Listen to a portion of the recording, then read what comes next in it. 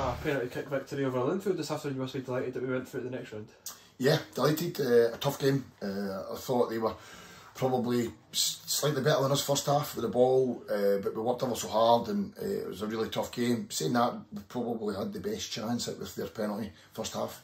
Second half, we had to make a few changes as well over first half and half time, and we just tried to be really positive and started the second half really well and continued for most of the half.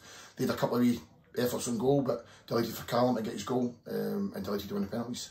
You made one change from your start 11 to last week, bringing back in Lewis Martin. Was that keeping virtually the same start 11 due to the performance last weekend? Yeah, no, we were good last weekend. Obviously, Cammie's cup tied because he played with Hearts, so I'll give Lewis a chance to come in. But look, I've always said it's a squad game, and we're bringing on like Joe and Nathan Austin and Robin McNabb to make an impact to the game, and he did that. So it's definitely a squad game where we are, the club that we've got, the team that we've got, and if we can keep everybody fit, you try and give us open a chance to everybody that we can. So I'm delighted Lewis came in and did well. We had to get shifted about a few positions as well, but he's capable of doing that.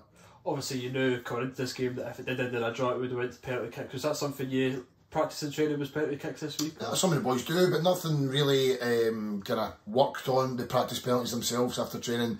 I think DJ had done his homework with David McGurn on their players and where they put them. So look, we'll always do our homework on players, but you trust players' ability to go and do it, and they were the ones that went up were quite confident and scored 4 good penalties.